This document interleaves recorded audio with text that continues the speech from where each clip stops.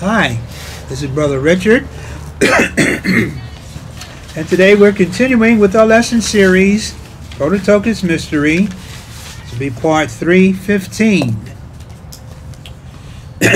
And the title of our lesson today is Those Called to the Gathering. Now we want to focus on the gathering, because the gathering has all the aspects of the other comings of the Lord. There's the aspects of the rapture, there's aspects of the judgment, the aspects of the reward system. So we're going to start with Matthew 24, verses 36 to 47. Because this is a passage of Scripture that people believe and teach is the rapture.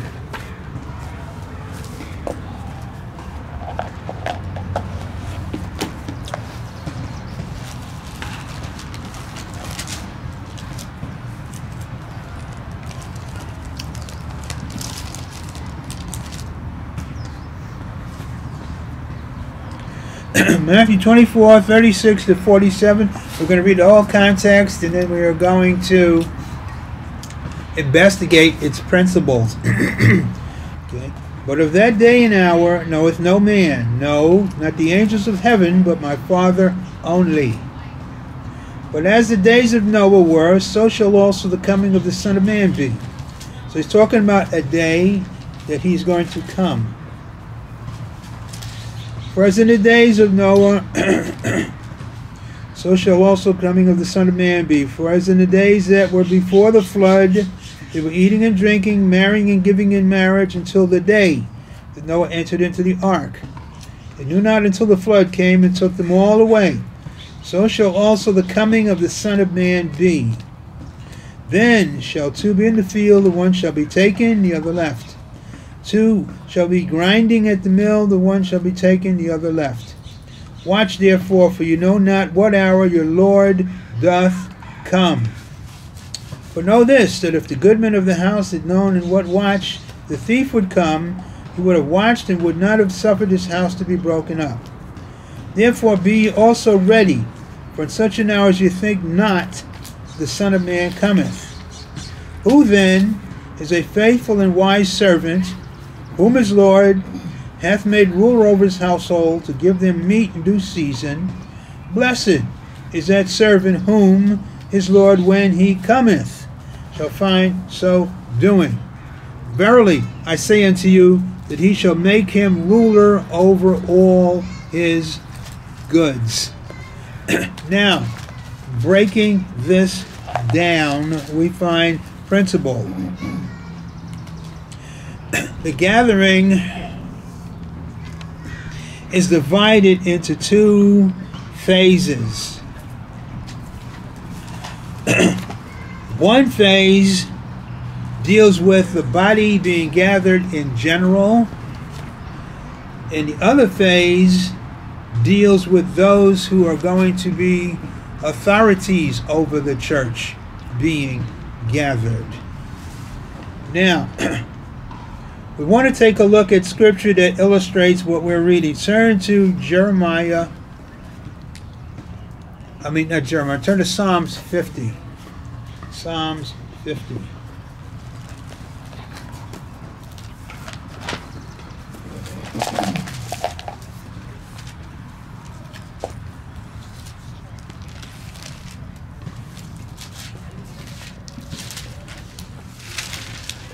Verses 4 to 5.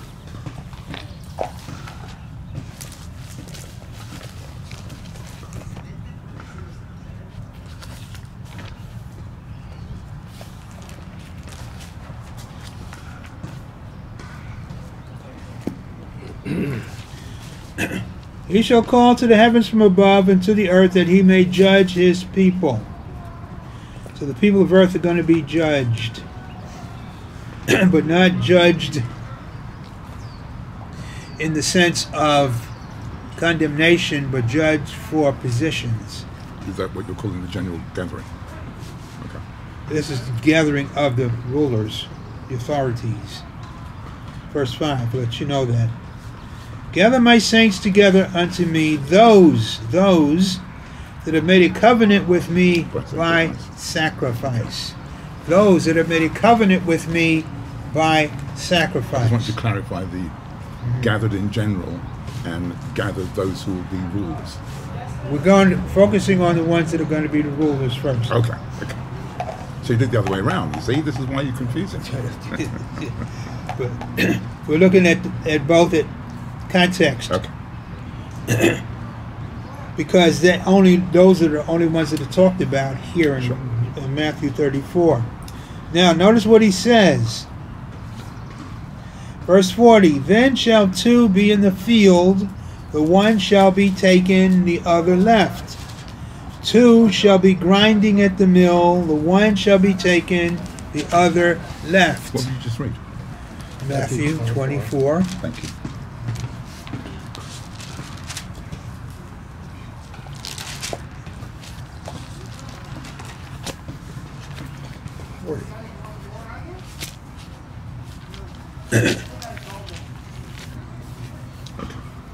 Matthew 24, 40, 41.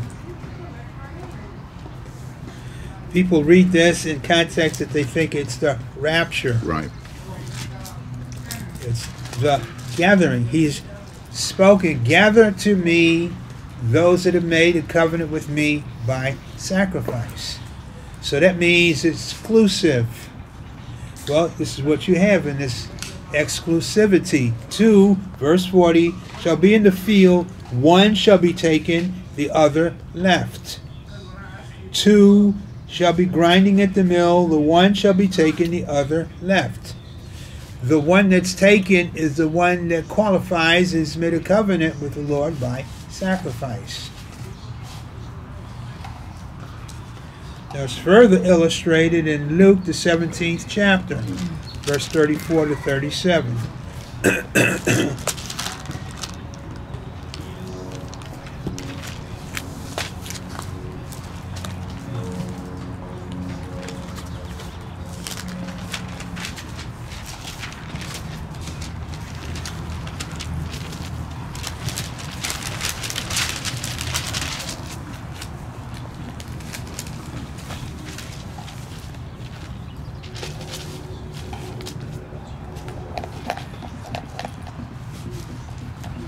Luke 17, 34 to 37.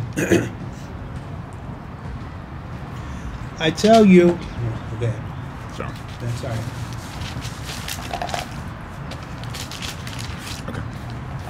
I tell you, in that night there shall be two in one bed, the one shall be taken, the other shall be left.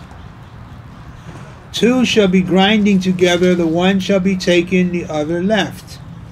So he's talking about the same thing that's being referred to in Matthew 24. Verse 37, they answered and said unto him, where, Lord? And he said unto them, whithersoever the body is, thither will the eagles be gathered together. Now what is he referring to?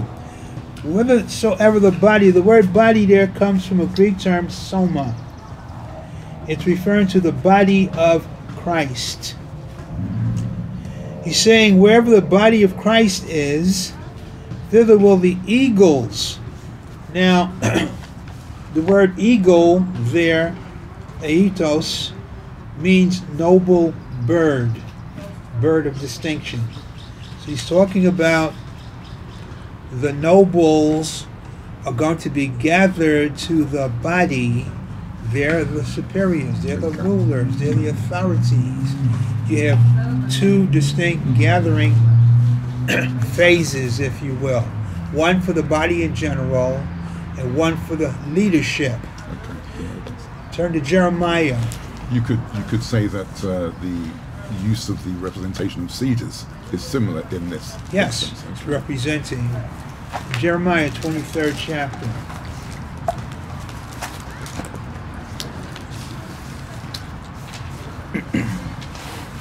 Jeremiah where? Jeremiah 23. Okay.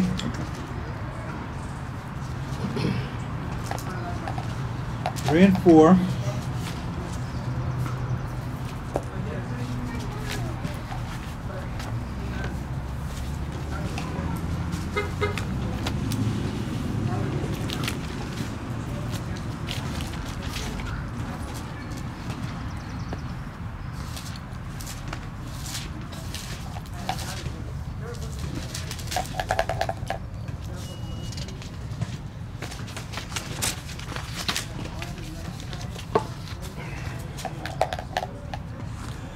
And I will gather the remnant of my flock out of all countries whither I have driven them, and I will bring them again to their folds. He's talking about a gathering of the body, the soma, as a whole. Where are they gathered? They're gathered to the communities that will constitute the churches of Revelation. Why is he using remnant? Because the whole body is not going to make it. With the judgment, Christians are wiped out. Christians are left behind in the sense of not being counted worthy to be part of the gathering to the communities.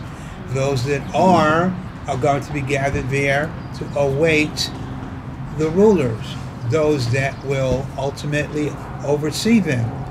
The rulers are two: the angels in the heavens, the apostles and prophets on the earth. Note what he says in the second verse 4. And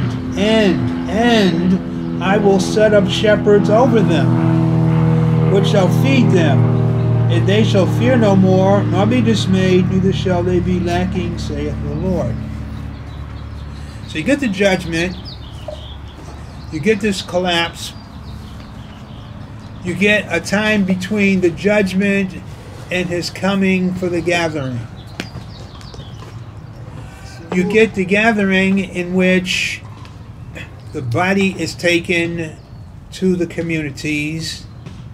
The leaders are taken to the communities after they receive their inheritance. Only the leadership is going to be given its inheritance because the body hasn't qualified yet. Question? Who are the shepherds? You? The shepherds The are teachers. the teachers or the elders? No, the teachers. The elders are the students. Okay. It's the elders that are gathered into So the at this point they community. haven't actually got into the communities yet. No. Yeah. Okay. The gathering is it's a sovereign move of the Lord Right. at a specific time, creating the conditions for what you see in the book of Revelation. Turn to Ephesians, first chapter. Okay.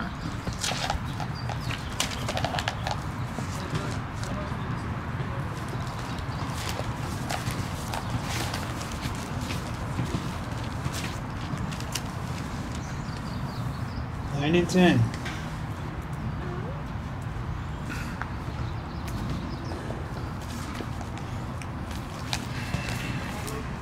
The gathering is so extensive and so preeminent that it has equality and maybe even supremacy over the rapture. Because the rapture is shorter. The rapture takes place as a culmination of things that have taken place before that. But the gathering is multifaceted. It sounds like you're describing now the rapture to be the confirmation of the gathering. Yes. Which is why you've just It's said what like a you've just conclusion of events starting with the gathering.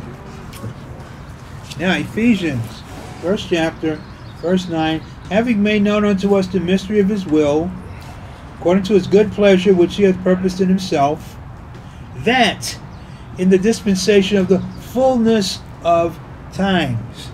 So the rapture, the gathering takes place after events have preceded it, and it constitutes a climax, setting the stage for some radically different events to take place. Note what he goes on to say.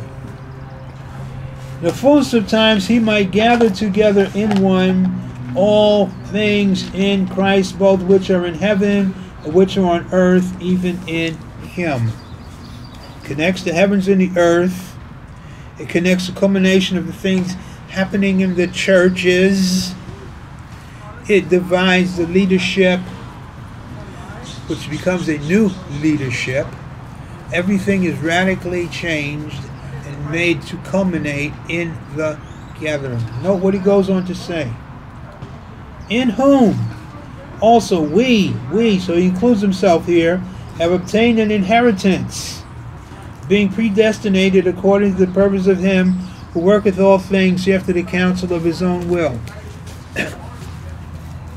The reason that you have the gathering of the body in one phase, the leadership in another phase, is because the leadership is going to be taken to receive its authority to lead, and then it's going to be transported to the communities in which the authority is set up. So the gathering is extensive, all-encompassing. It includes things in the heavens, things on the earth that are unprecedented, haven't taken place before. It includes the onset of a new reality. It includes events for the first time that constitute eternal things on the earth. You get your reward, you get your position. That's an eternal event. At that point, everything commences into a new process, if you will. So the angels, at the point that they've been elevated, receive their inheritance and are instructing from, I presume it would be the heaven of heavens, are also instructing those in the other dimensions that make up the earth matrix. Everything. Everything. Now, at that point, what understanding do those intelligences who are in the other dimensions that make up the earth matrix have of the mysteries of the kingdom of God? Very little. Very little or none. Well, they have some, because you've had the gospel go forth, which everybody's heard. You've had a preliminary procedure of things. They've seen the judgment, pronunciation of things that have happened. But just like those on the earth, their knowledge is very small. The only ones that have the whole package are the teachers. Agreed. But those who are comforted in neither parts of the earth, I can't remember, Isaiah somewhere, 50, Ezekiel 28, okay. Those who are comforted in the neither parts of the earth, prior to the elevation of the Prototokos teacher, who's just received his inheritance, the day before that, what understanding did that righteous being have, who's been taken from the heavens, kept in the paradise regions? What understanding did he have at all? Little. All Little they know or is none? little. Okay. Just like the creation. Creation has a certain understanding, okay. but it's little. All right. Okay. He was speaking about the other dimensions and the other beings in there. Are there going to be beings from other dimensions being included into the gathering as teachers? No. Because the teachers are solely from Earth, Yeah. from the human race. And predestinated. Nobody else could qualify to be a Right. teacher. Right. But the thing of it is so we're going to be, I'm assuming we make it, we're going to be teaching these to be able to make the rapture, but they're not human. No, you're going to be teaching them the things of God that pertain to them. Go back to Matthew 24. We're going to try to put this together as best we can. How much time do we have? I'm covering this again. Starting in verse 36.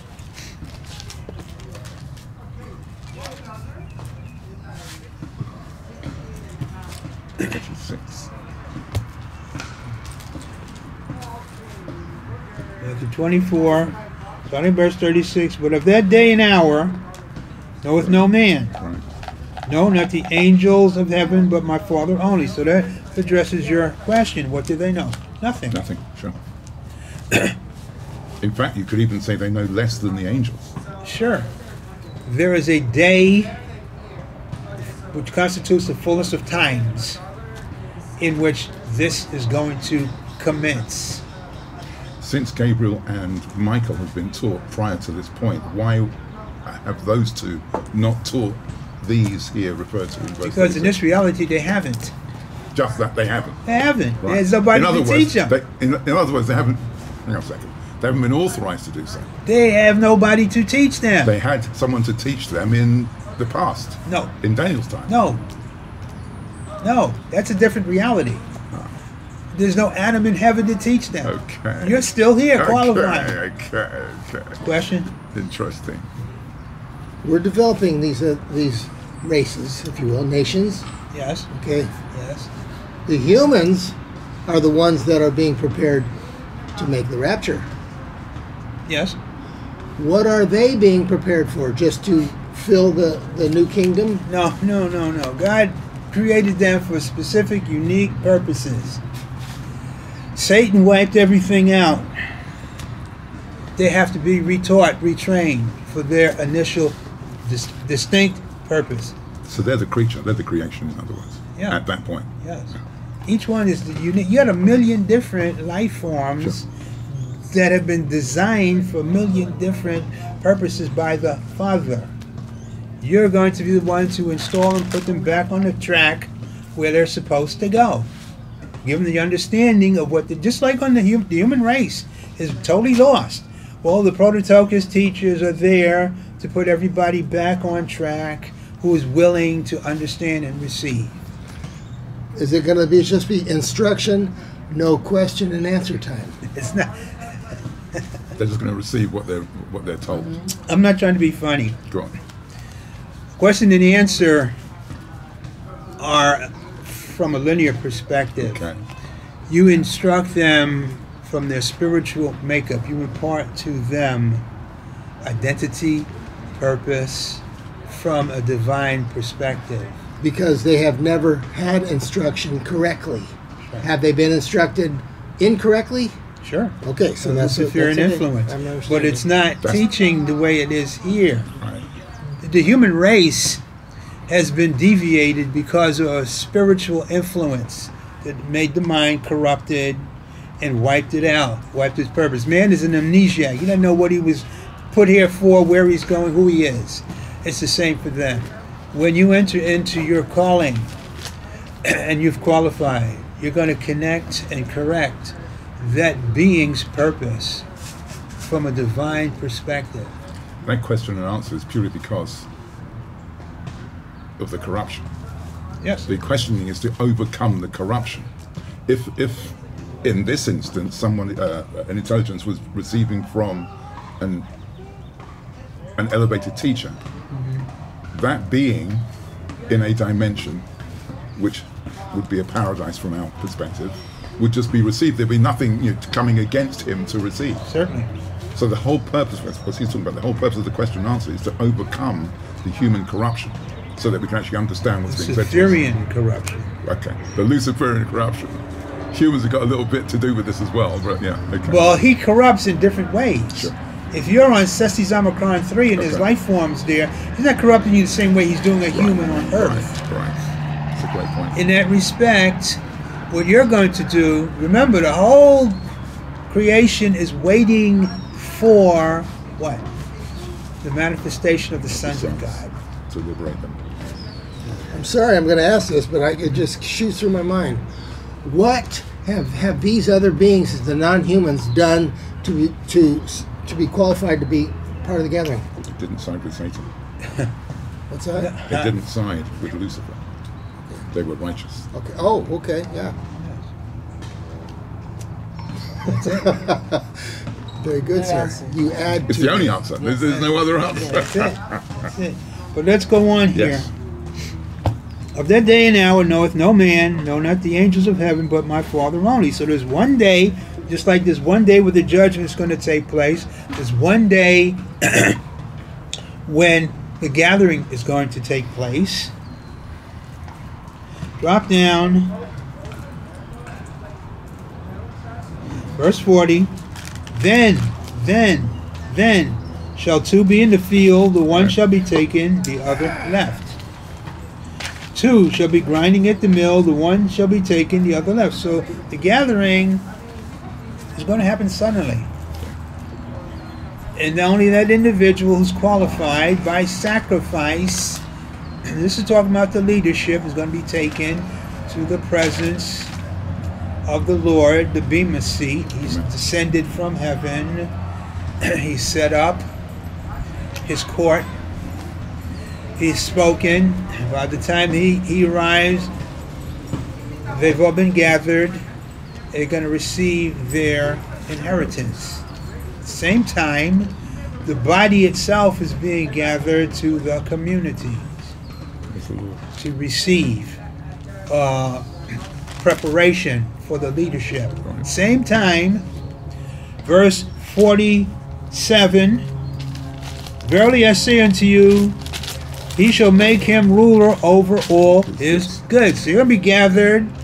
You're going to stand there and receive your inheritance, and bang, you're entering into your position of authority in the heaven. All this taking place simultaneously. This is the way the Father operates.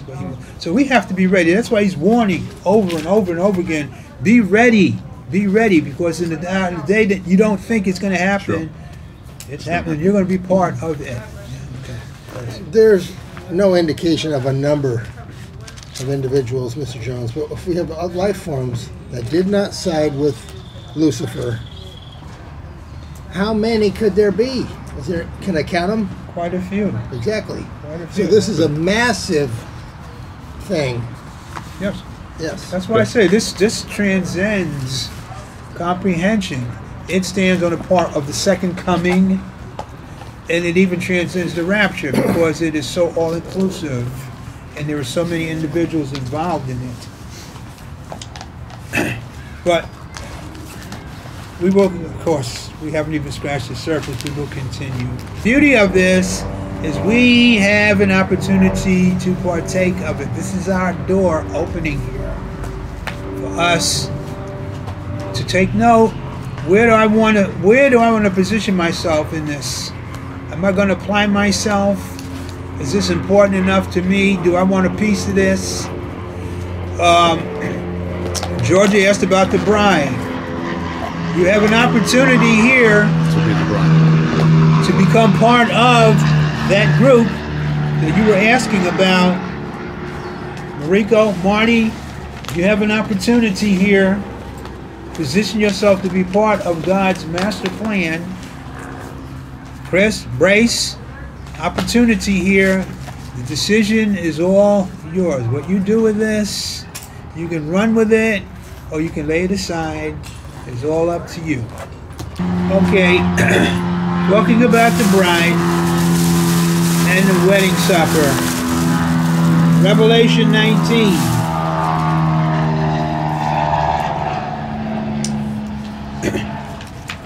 If you start in verse 1, it says, after these things I heard a great voice.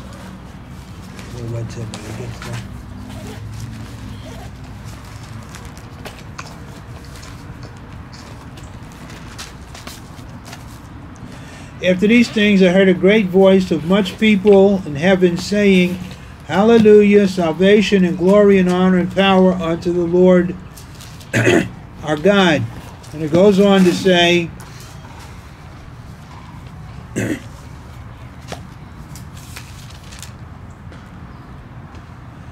verse 6, I heard, as it were, the voice of a great multitude, and as the voice of many waters, and the voice of mighty thundering, saying, Hallelujah, for the Lord God omnipotent reigneth. Let us be glad and rejoice, and give honor to him, for the marriage of the Lamb is come, and his wife hath made herself ready. So this is the voice of all the martyrs that came out of the tribulation period. This is the voice of the elders, the angels, everybody around the throne. Is this a unified voice? Yes. are they unified only for this event? Well, in this particular context, Okay. they're focusing on one thing, Okay. and that is the bride. And it says, verse 7, let us. So the us refers to all these people, but they are not the bride. They're focusing on the bride. Let us be glad and rejoice and give honor to him, for the marriage of the Lamb has come, and his wife hath made herself ready. And to her was granted that she should be arrayed in fine linen, clean and white, for the fine linen is the righteousness of saints. So the bride are saints. The saints that come out of the groups that made the rapture. There are elders, there are angels. These are those that have qualified to be the bride, and God at the last at the last part of the wedding takes them from all the other groups and arrays them in this robe befitting the bridegroom. And then the wedding takes place. The wedding is a union of the bride and the bridegroom, and they become one. So the bride comes out of those that make the rapture and qualify to be the bride. What are the qualification criteria? Making yourself ready. Okay. Explain that, please. It says that the bride hath made herself ready. Okay. When did she make herself ready? She made herself ready by her life on earth. She determined she wanted to be the bride of the bridegroom. She lived a life that qualified her to be a bride of the bridegroom. And she becomes the bride just before the return of Christ. And she is put in union with the bridegroom. Turn to Matthew 25.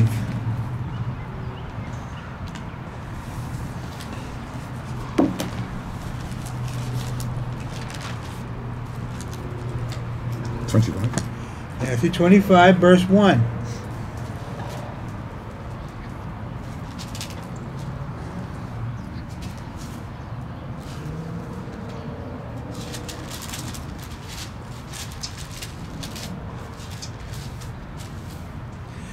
It says, then shall the kingdom of heaven be likened unto 10 virgins. 10 virgins. What are virgins? They're pure.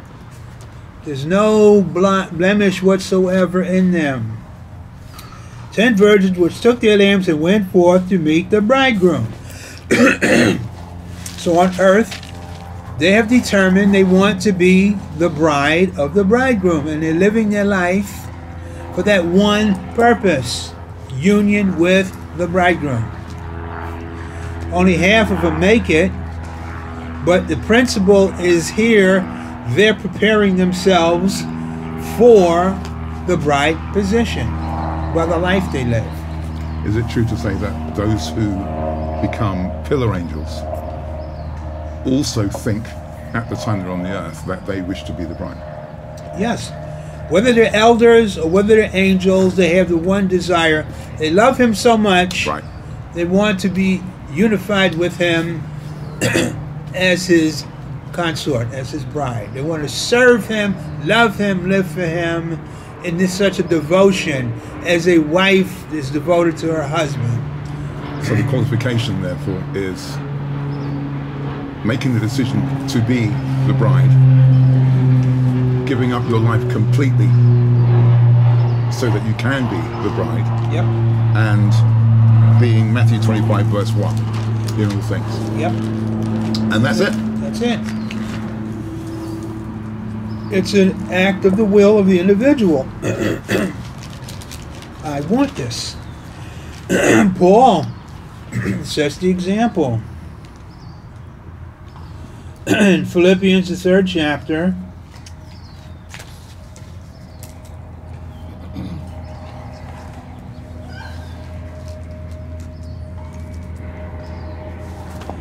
verses 8 to 10.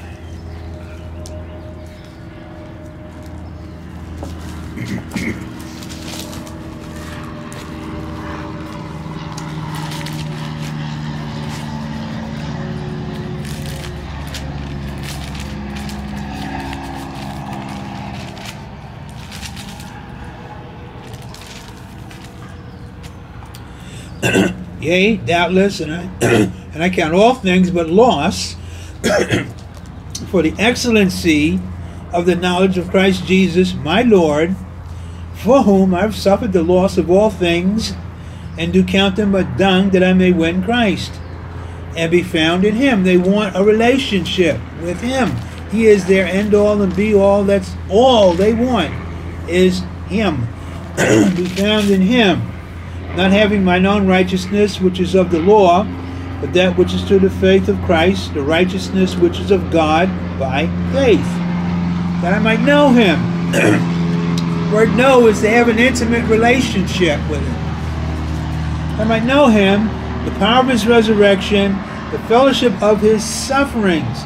They want him to the point where they're willing to suffer whatever it takes to remain with him, be in him, covet him, being made conformable unto his death. So this is the mind of the bride. And in eternity, the bride receives its desires. She's made herself ready.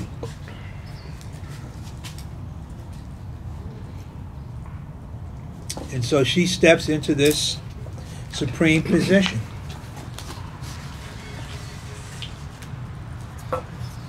But I hope that helps your question. So that means that not all born-again Christians are part of the bride. By no means. Nowhere near it. By no means. Yeah.